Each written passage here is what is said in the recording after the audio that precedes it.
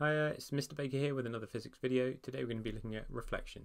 So we're going to be looking at reflection today. So let's have a look at constructing mirror images. So here you can see we've got an image formed of a dog in a mirror. Mirror images from a plane mirror are virtual images.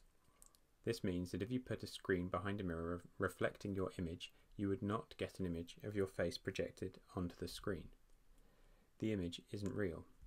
The light from the source, say the sun or the light bulb in the room, reflects off the object, in this case the dog, reflects towards the mirror and then towards your eye.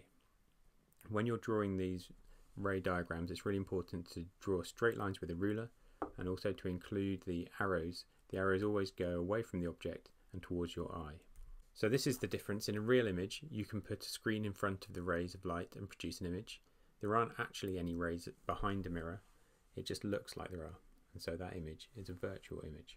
So when we're constructing mirror images, we probably already know these rules, but the images are always the same distance behind the mirror as the object is in front, and the same size as the object, and what we call laterally inverted. The left becomes the right, and the right becomes the left.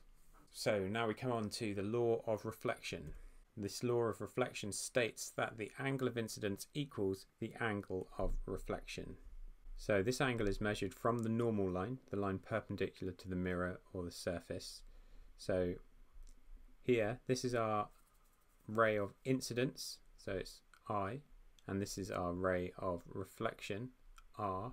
So in between the ray of incidence and the normal is the angle of incidence, and in between the ray of reflection and the normal is the angle of reflection. And this angle here, the angle of incidence, is equal to the angle of reflection. So that's pretty much it for this lesson. These are the things you should be able to do. You should be able to draw correct ray diagrams for reflection. You should be able to state the law of reflection and describe the rules of reflection. And you should also be able to explain what a virtual image is. Okay, so at the beginning we asked this question: how big does a mirror have to be so you can see the reflection of your whole height? So let's have a look. So that's you. And you might say, oh, let's have a look into a mirror. Now I know I'm not going to be able to see my whole height from this mirror. I can see down to my waist here, but I've just moved that mirror back. And if I move the mirror further and further back, then obviously I'm going to be able to see more, right? Well, no, because the angle of incidence is always equal to the angle of reflection. And so it doesn't matter how far back you move that mirror, the size of the image formed is going to be dependent on where those rays of light seem to come from. And here they seem to come from your waist still, because the angle of incidence equals the angle of reflection. Okay, well, obviously then if I had a mirror that's as big as my whole height, I can see myself. Yes, you're right.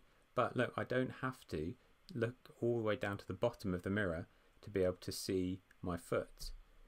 All I've got to do is look halfway down the mirror. So if I have a mirror that is half the height of myself, then I will be able to see an image that goes all the way down to my feet. Okay, so that has been our lesson on reflection. I've been Mr. Baker, and I'll see you next time.